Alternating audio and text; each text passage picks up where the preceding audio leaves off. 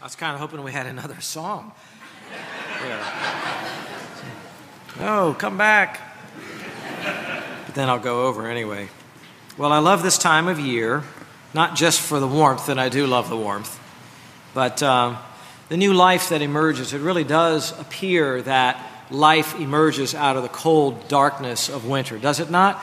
And I think that's God's illustration for us of the importance, meaning of resurrection. I hope you understand that the resurrection is not just an historical event. It's important for you. God wants you to understand it for you, for your children, for everyone that is around you, that you have personally grasped the meaning and can rejoice and can exude joy because of what the resurrection actually means. Do you remember the last time you went to a funeral? And you're at a funeral and they laid the body to rest.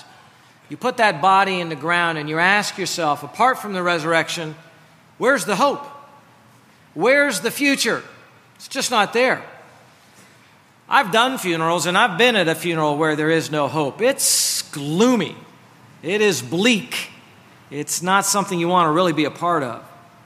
When they laid my father in a casket 30 years ago, I remember, I'm a kind of an emotional guy, and I remember exclaiming out loud, one day that casket is going to burst open and my new dad is going to come out of it. And I wanted to remember what that casket looked like because I'm going to get to see that one day. Nothing short of victory over death. That's what the resurrection of Jesus should mean for you. You, newsflash, are going to die one day. I hope it's not before me.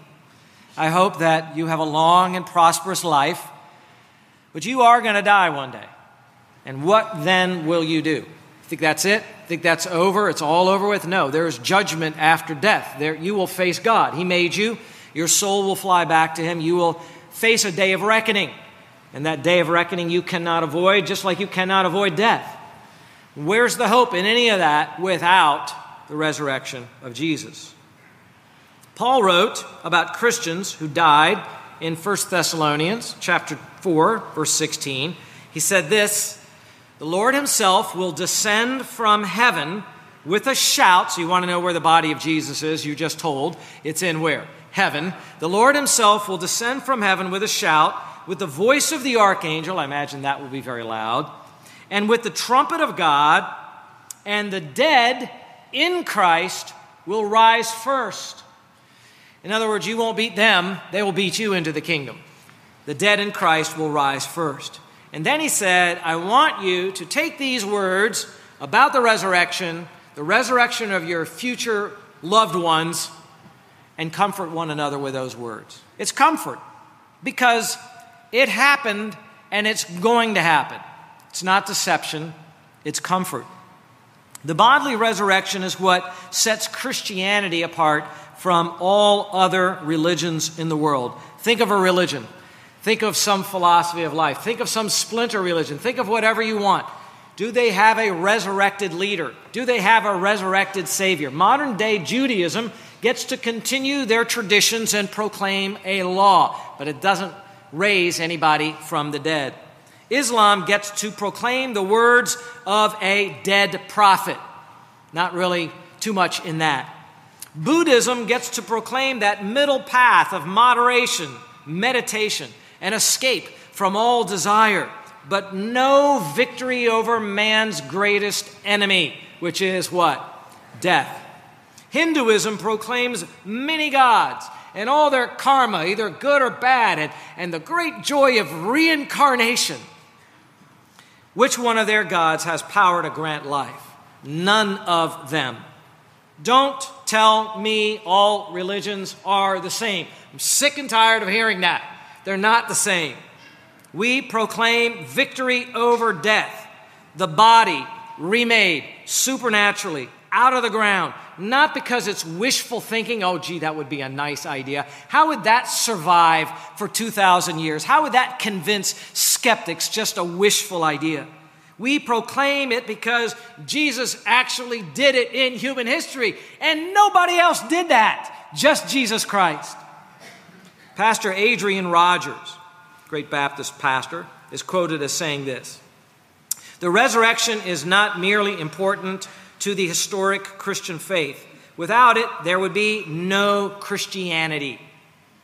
It is the singular doctrine that elevates Christianity above all other world religions." There you have it. Happy Easter.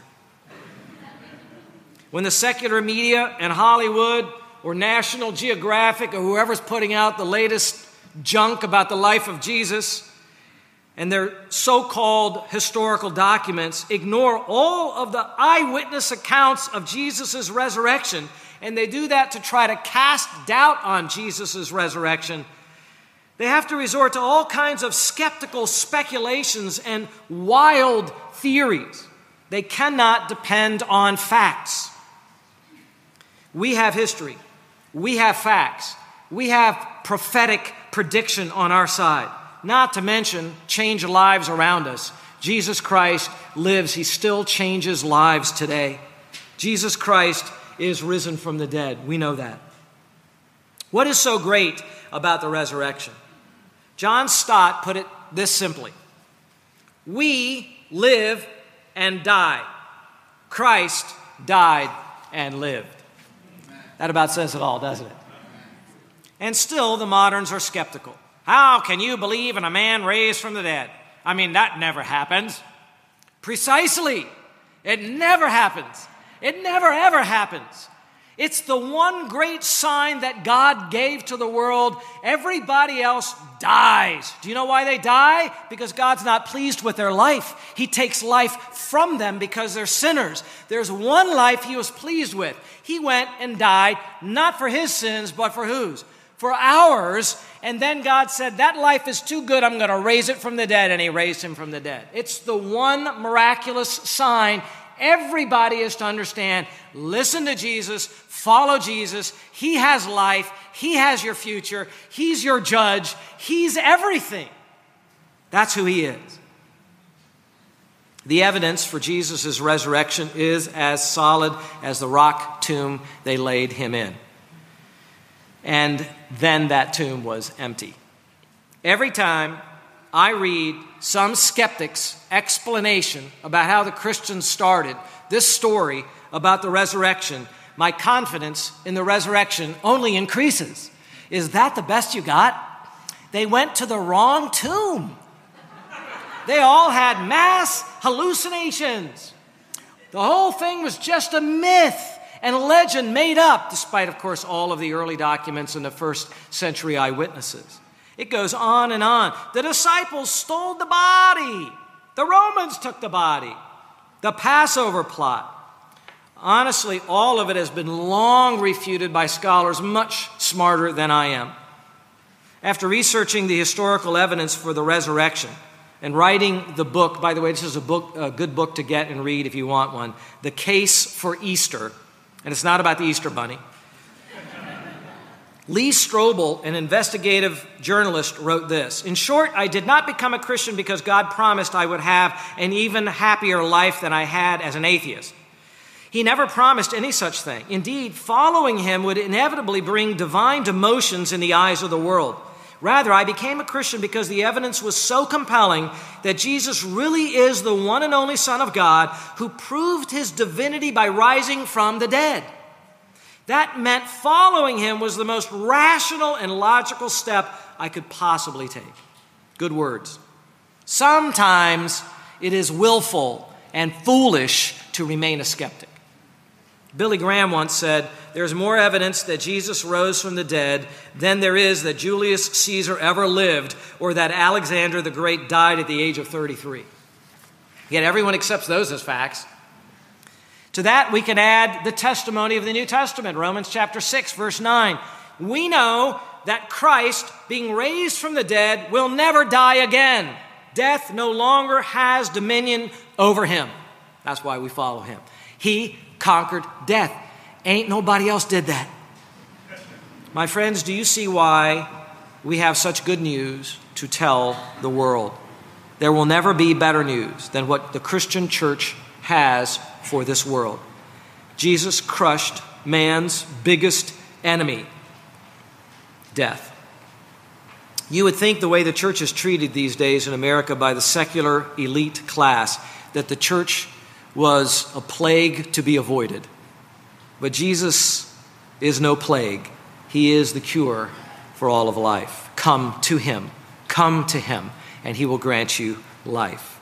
There's one short passage in the New Testament that explains the good news that includes the resurrection, and I'd like you to turn to that passage now in your Bibles, if you have one. If you don't, just look on with somebody. 1 Corinthians chapter 15. I'm going to read verses 1 through 8, but we're going to focus only on the first 4 verses. 1 Corinthians, that's Paul's letter to the Corinthians, and it's chapter 15, the great resurrection chapter, and verses 1 through 4, but I'll read through verse 8. Paul is writing. He says, "Now I make known to you, brethren, the gospel, which I preached to you, which also you received, in which also you stand, by which also you are saved, if you hold fast the word which I preached to you, unless you believed in vain." Verse 3, "For I delivered to you as of first importance what I also received, that Christ died for our sins according to the Scriptures, and that he was buried, and that he was raised on the third day according to the Scriptures, and that he appeared to Cephas, then to the 12. After that he appeared to more than 500 brethren at one time, most of whom remain until now, but some have fallen asleep. Then he appeared to James, then to all the apostles, and last of all, as to one untimely born, he appeared to me also." Paul being the last new eyewitness to the resurrection. If you have ever wanted to know, how can I be right with God? How can I be sure I have a personal relationship with God? How can I make sure that when I die, I'm received into heaven? You just read the good news there in verses 1 through 4 particularly. There it is. The answer is there for you if you'll pay attention. Here it is called the gospel of Jesus Christ. The gospel is a pretty big deal. Romans 1, Paul said that his life was set apart for the gospel of God. His whole life was set apart to promote the gospel of God. Pretty important. And here Paul declares his intent in verse 1. He says to them, "I make known to you, brethren, the gospel." If you're someone that likes to witness to other people, you need to know what the gospel is. Well, here Paul says, here's the gospel. Can't get any clearer than this. The gospel is the angelion in Koine, New Testament Greek, the original language of the New Testament. It means simply this: the good news.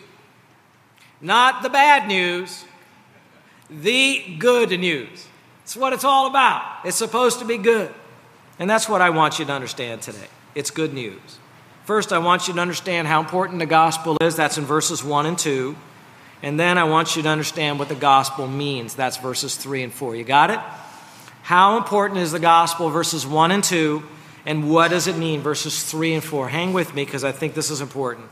First, how important really is it? Look at verses 1 and 2 there.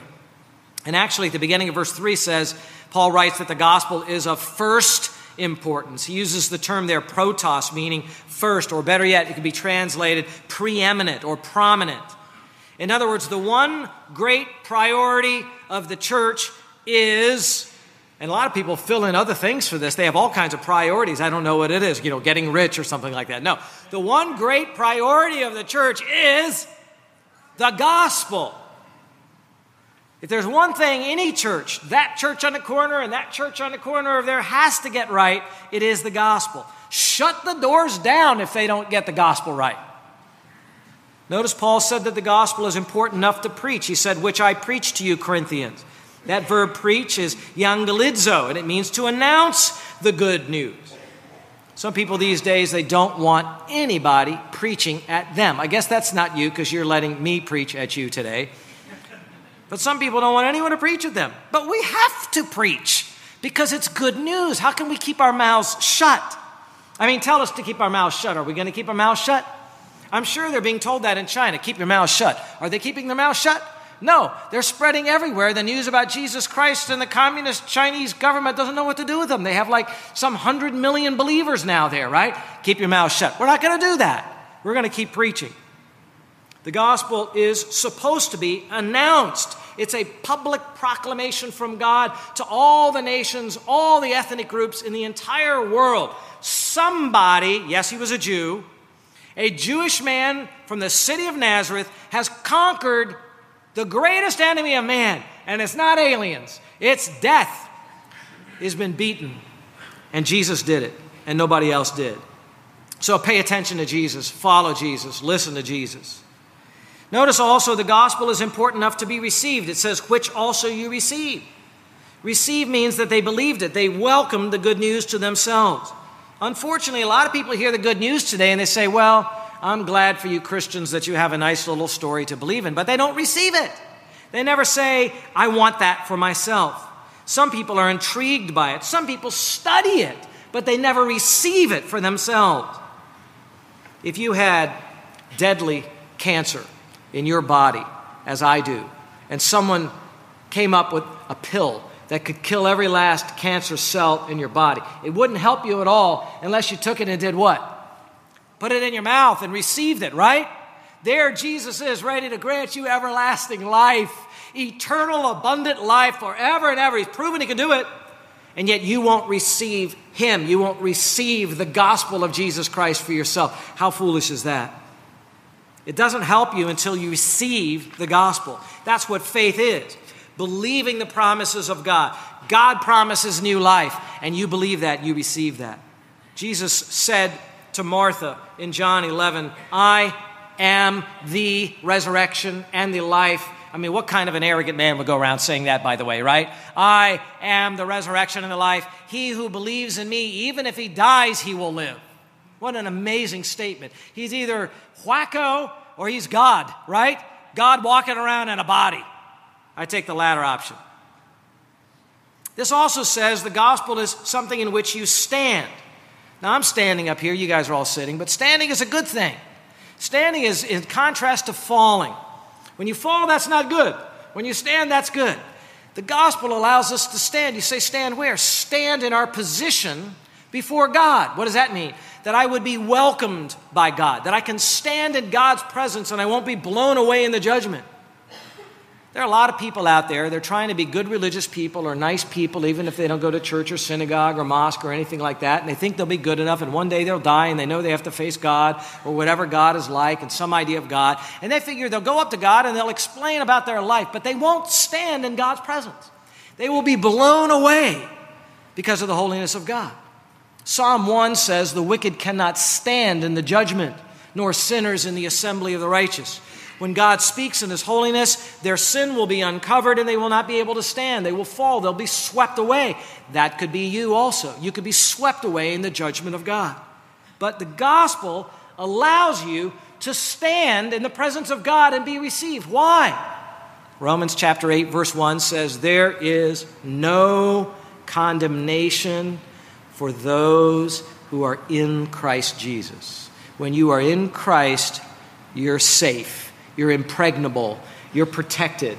Before what? Before God's anger and wrath against the sin of this world, your sin will not be counted against you because of the good news, the gospel. That's what it is. This hope is rock solid. In the gospel, we stand firmly. Notice the gospel also saves. Verse 2, by which also you are saved. There are a lot of whiches in this verse. I don't know if you noticed that or not. It's describing the gospel. Which. Not witches, by the way, but whiches. There's a lot of whiches. Saved is another which. We are saved by the gospel. Sozo is the common verb for spiritual salvation in the New Testament. It refers to being saved in the whole sense. Our souls are saved now. That is, we're forgiven of all of our sins. Our souls are redeemed. Our bodies are not yet saved. I mean, look at it. It's not saved yet. One day our bodies will be saved. Our bodies will be included in God's whole plan of salvation. He's going to save body and soul. He's going to save the complete you. And it's the gospel that allows us to be saved from the wrath of God. Sometimes people hear about being saved and they kind of turn their ears off. Can I restate that a different way? You are safe in Christ. Safe. Again, safe from what? Safe from God. People have way too tame an understanding of God these days. God's all love. God's all mercy. No. God is not all love. There is this thing called holiness in the Bible, justice, the anger he has against sin. It's all over the Bible. I don't know how people miss it, frankly, when they read it. That's the Old Testament. That's all over the New Testament too, my friend. God is holy. He has righteous indignation against every single sin that we commit. Well, why doesn't he destroy us? Because he's also loving and patient. But that will all come with a fury upon sinners like you and me unless we're safe. And there's only safety inside of who? Christ. That's the good news. God does punish people. There is eternal danger. In fact, Hebrews 10:31 says it's a terrifying thing to fall into the hands of the living God. But you can know today that you're saved. Listen to this. Romans 10:9. Here's a promise from the Bible. If you will confess with your mouth Jesus as Lord, that means you're ready to follow him. He's your master. He's your king. If you'll confess with your mouth Jesus as Lord, not some Lord out there, your Lord. And if you will believe in your heart God raised him from the dead, you will be saved. That's the promise of God. I believe God raised him from the dead, and I confess him to be my Lord. God's going to save you. You say, but that seems too easy. That's the good news. It's not easy from Jesus' side. He had to suffer and bleed and die. It wasn't easy from God's side. It's easy from our side. He offers you everlasting life. That's good news. The Bible says there is not one completely righteous man anywhere in the world. Not one, except for him. And that's why only he can save you. And we have to believe and accept that gospel. Paul ends verse 2 with a warning. Basically, he says, I gave you this gospel, I preached it, you received it, you stand in it, you're saved by it, but you have to keep it. You can't believe in vain. That is, people that started to believe and then they walked away from it. You have to keep your faith to the end. That's what a true believer is. We've all seen people that they come down an aisle, or they go to a Billy Graham crusade and they seem to get saved. Or maybe you had that earlier in your life and you think you're saved because you did something in a religious service. But if you believe, God says your belief has to be the kind that you continue to believe. You continue to walk with God.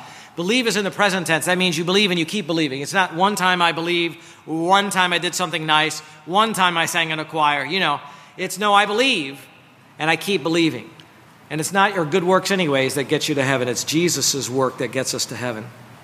Many people have professed Christianity. They've even been baptized. They've gone to church. But if you don't hold on to the gospel, if that's not your treasure, if that's not where your faith is, there's going to be no salvation for you in the end times. That's how important the gospel is. Now, what is the gospel? Second, the meaning of the gospel. Look at verse 3, would you? He talks about, I delivered to you as of first importance what I received. By the way, in the book of Galatians, he makes a big point that he did not receive this gospel from any other human being.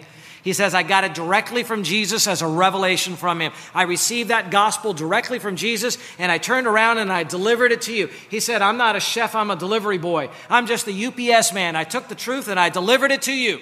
And now you have it. That's all that I am. Now listen to it. Here's what it is. And it has 4 parts to it, or 4 components to it. Component number 1, Christ died for our sins according to the scriptures. That's part number 1. That's the good news. Christ died for our sins according to the scriptures. Jesus, the Messiah, the Christ, died. This is the normal word for physical death, and it's in the past tense, so it's recording history. It was already accomplished by the time Paul even wrote this. Jesus was divine. Jesus was also human. So in his humanity, on that cruel Roman cross, he actually bled and died. The Muslims are wrong. The Muslims said he didn't die on the cross. They wrote 500 years after it happened. The people that were standing at the cross said he bled and he died. They even put a spear in his side to make sure that he was dead. He died on that cross. Now you say, what? I don't get the good news. A good man was killed on a cross? That sounds like bad news. That doesn't sound like good news. No. It does not say Christ died. Read the verse again. It says Christ died for what? For our sins. Say that with me. For our sins. That's the good news. Your sins, your ugly, miserable, rotten, stinking sins that you try to hide. I try to hide them also. We all try to hide them. We don't want anyone to find out about them. He knows them and he hates them. And yet he already died for them to forgive you. That's good news. You get it? Is that clear? He died for you. Man, you can't beat that. That's good news. That word for, if you want a little more technical understanding, is the Greek preposition huper. It means on behalf of. It means he died as a sacrifice, as a substitute for us. We should have gotten blasted by God. Instead, God blasted him with our sins. The penalty for sin, according to God, for one sin, the penalty for sin is what? Death. You all knew that. Physical death. That's why we die. Because our first father, Adam, sinned. And now we all die because he sinned. Bum deal, right? But we all are made alive, not because we did anything good, but because one man did something good, Jesus. That's a good deal, isn't it? Bum deal, good deal. Okay, that's how it is. In Adam, all die. In Christ, that is, everyone in Christ, all are made what? Alive. That's how it is. But it's not just physical death. The Bible says if you don't turn away from your life of sin and come to Jesus, when you die, you will die in your sins. You will be in your sins, the position in your sins. Your sins will have you and own you. And you will die in that position. I had someone tell me, if God is true and Jesus is true, I'll receive him after I die. No, you won't get that opportunity. You'll die in your sins. You're locked in now. It's over. There's no chance after death. That's it. You heard, you had your chance. It's all over for you. You'll die in your sins, and then what will happen to you, the book of Revelation calls is the second death. You wait, how could you die a second time? Yes, there's a second death, and it's not funny. That's called the lake of fire, and it says anyone who was not in Jesus was thrown into the lake of fire. That's in Revelation chapter 20. The death of Jesus fully paid for all sins of anyone who puts their confidence in Jesus, but not for anybody that refuses to come to Jesus. You live for yourself. You live for your own pleasure. There is no forgiveness of sins for you. In Romans 5:8, it says, God demonstrated his own love toward us in that while we were yet sinners, that means lawbreakers, Christ died for us. But there's more. It says Christ died for our sins according to the Scriptures. That's plural, graphos. That even adds to the good news. You ask why? Because the facts of the gospel are not just facts of history. It was something that God planned. Jesus died for our sins according to a plan, according to the Scriptures, according to prophecy. It was all laid out ahead of time that he was going to come into the world and he was going to offer his body as a sacrifice and he was going to save any who believe, and that's what he did. And so now we know it's all locked in. It's all guaranteed. This is the way it was supposed to happen. That adds to the good news. Jesus kept telling his disciples before he went to the cross, we're going to Jerusalem. I'm going to be killed. We're heading up to Jerusalem. I'm going to be killed. And they didn't get it. They didn't get it. They didn't want to hear it. After he was killed and after he rose from the dead and he appeared to them, it says, he said to them, was it not necessary for the Christ to suffer these things and to enter into his glory? Beginning with Moses and with all the prophets, Jesus explained to his disciples all the things concerning himself that were written in the Scriptures. It was all according to the Scriptures. That's component number one. Component number two is in verse 4, and that he was buried. Jesus was buried. You ask, wait, is that part of the good news? He just said he was making known the gospel, right? And he said he was buried. So you know what I'm concluding up here? The burial is part of the good news. Do you ever share the burial with anybody when you go out witnessing? The good news is this: Jesus was buried. Actually, Paul lists the burial of Jesus as an essential piece of the gospel. Did you know that all four of the gospel accounts, all written in the first century, give careful and explicit detail to the burial of Jesus of Nazareth? We are told how Jesus died on the cross. We are told Who took the body down from the cross? We are told. Who wrapped the body? We're told. Who prepared the spices? We're told exactly where they laid the body. Who was present at the burial?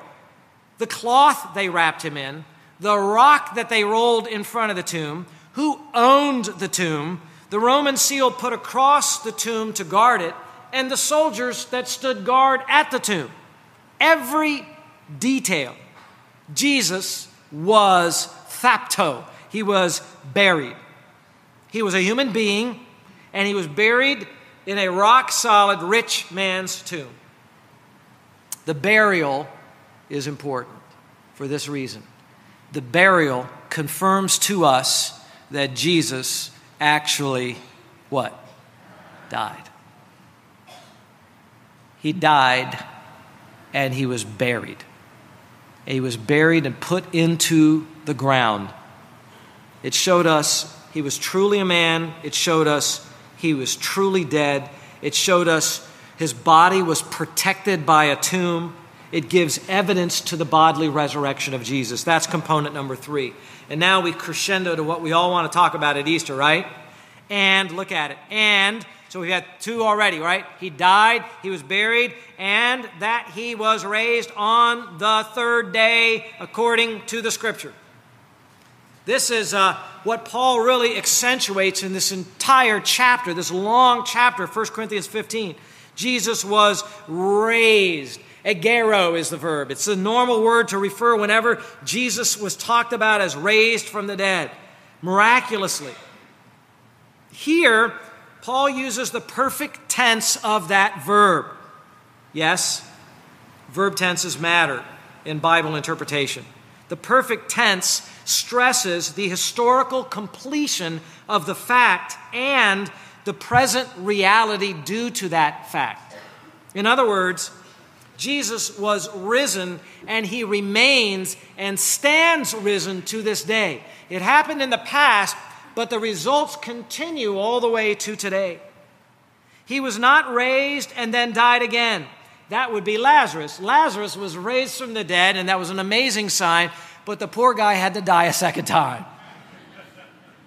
That was Jairus' daughter. You know, she died early. Jesus had compassion, raised the little girl from the dead, but she had to grow older. We don't know what happened there. Maybe she died of something later. But she had to die, okay? Jesus rose from the dead never to die again. When we say he is risen, we mean he's alive in his body today. And we will see that body. In fact, just to belabor the point, the same body that died is the same body that was buried, is the same body that was raised out of the tomb and is alive today. The body that hung on the cross is the body buried, is the body that walked out of that tomb.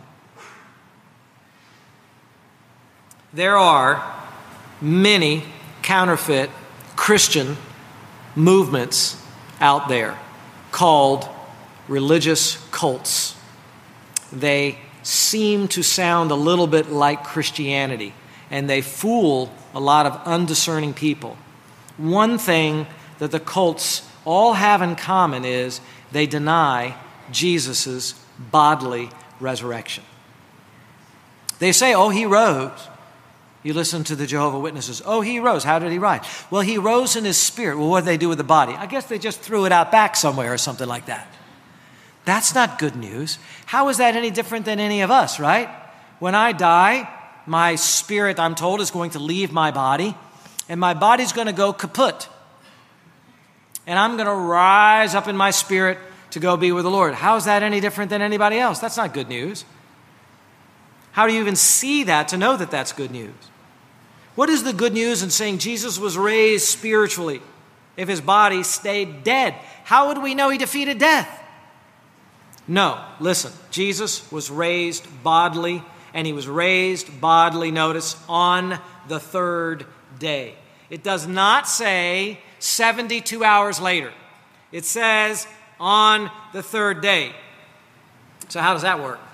The Jews, and this is common knowledge, counted any part of a day as a day. So Jesus was buried on Friday. It was towards the end of Friday, but before the sun set. So they count Friday. He remained in the tomb on Saturday. That's 2 days. And then he was raised very early on the third day, on Sunday, on the third day. Jesus even named the day that he would be raised. Matthew chapter 16:21. From that time it says, Jesus began to show his disciples that he must go to Jerusalem and suffer many things from the elders and chief priests and scribes and be killed and be raised up on the third day. He named the day. And that's amazing. He didn't just rise from the dead. He named the day he would be raised from the dead. The third day is Sunday. I say again, happy Sunday. Happy Easter.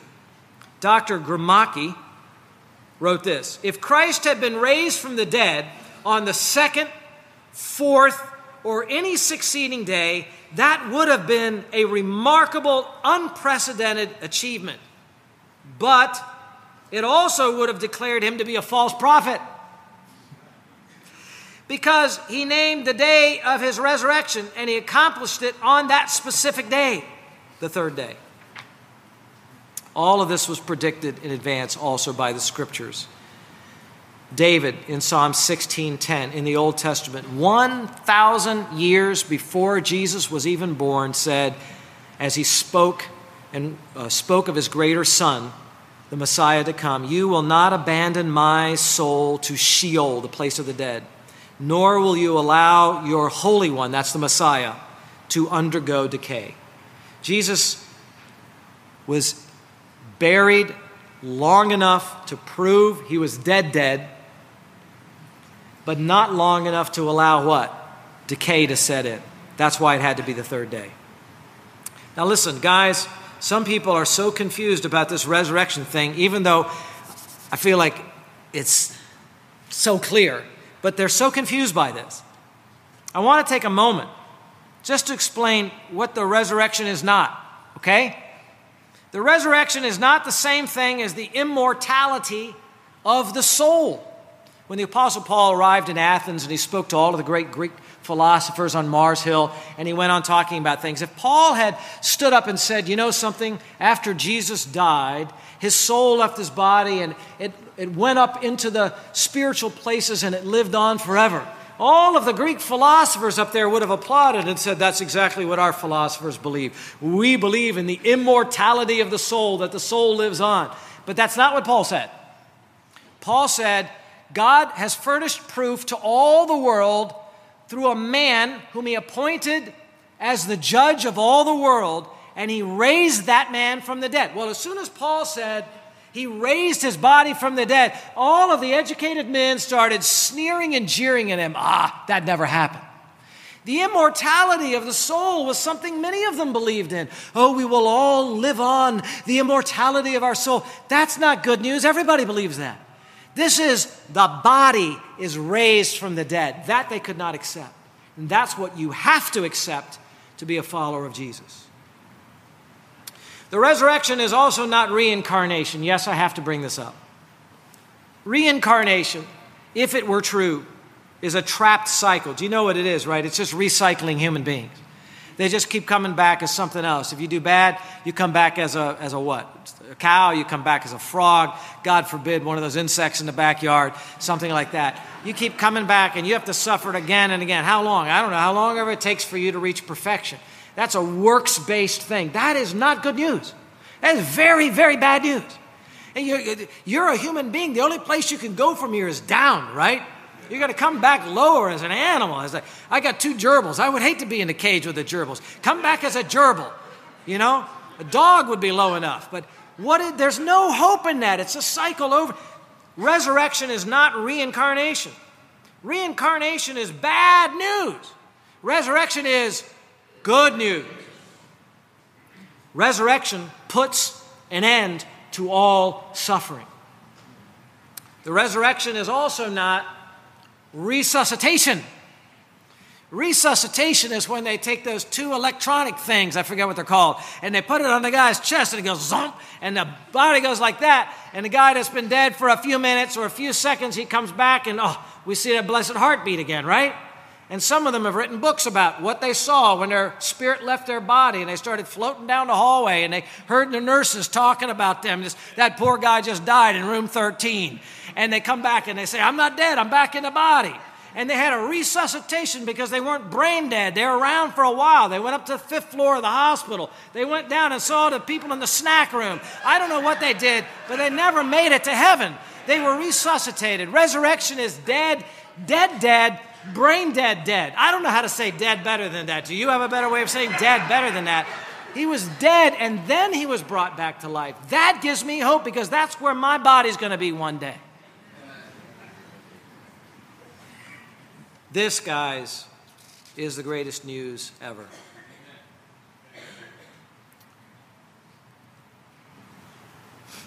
If you give any thought at all, philosophically, to the predicament of human beings on this planet, you'd have to say, wouldn't it be great if someone solved this death problem?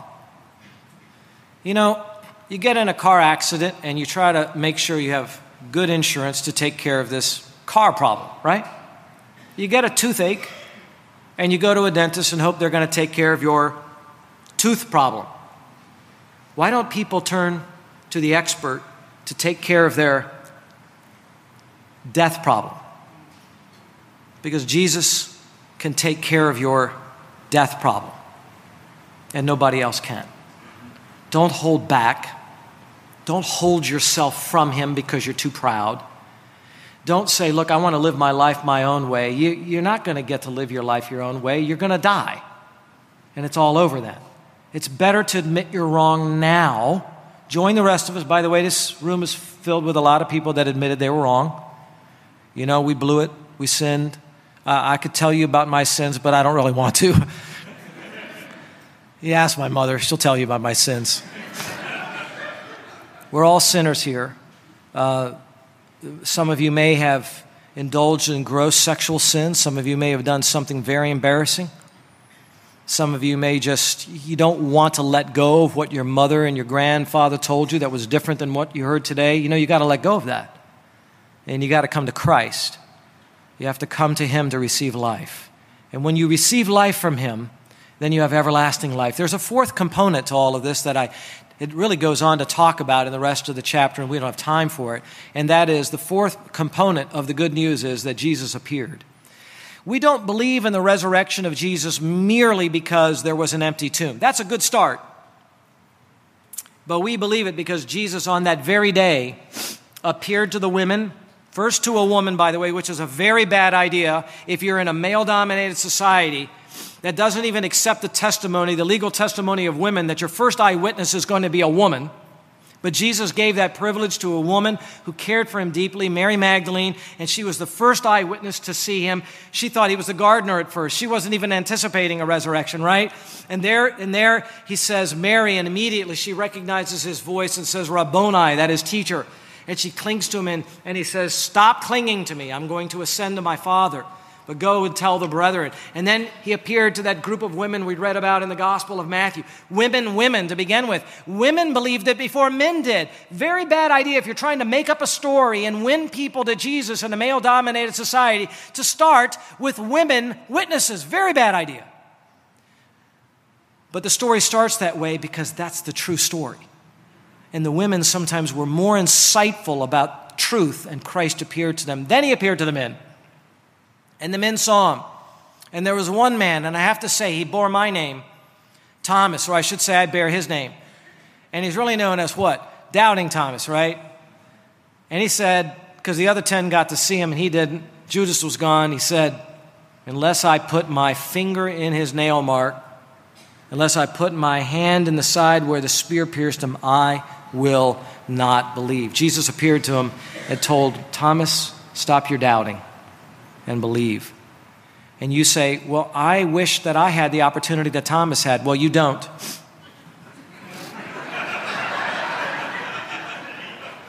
But what he said after he spoke to Thomas was, blessed are those who have not seen, never seen, and still what? Believe. That's your blessing. Thomas didn't get that. And so you can believe today. and you can have everlasting life. In closing, I'd just like us to stand. We'll have our benediction if you stand with me. And we'll give glory to Christ. And Doug opened our service with, He is risen indeed. If you believe that, if you don't believe it, don't say it. But when I say He is risen, if you mean it, say it nice and loud. Bring the roof down if you want to, okay? And then I'll say a closing prayer. He is risen. He is risen indeed. That was good. Lord Jesus, thank you for being our living Savior. Oh God, thank you for sending your Son to love us and die for us. Help those that are skeptical to see they're running out of excuses. Help them, Father, to believe this day, to get down on their knees and confess you as Lord and Savior. Help them to turn to one of our leaders, one of our people here, just to get their questions answered if they have some. Because they're good questions, but they're also good answers. Help them. Help anyone that's listening to us, Father, right now to receive newness of life through Jesus Christ. We pray it in His name. Amen.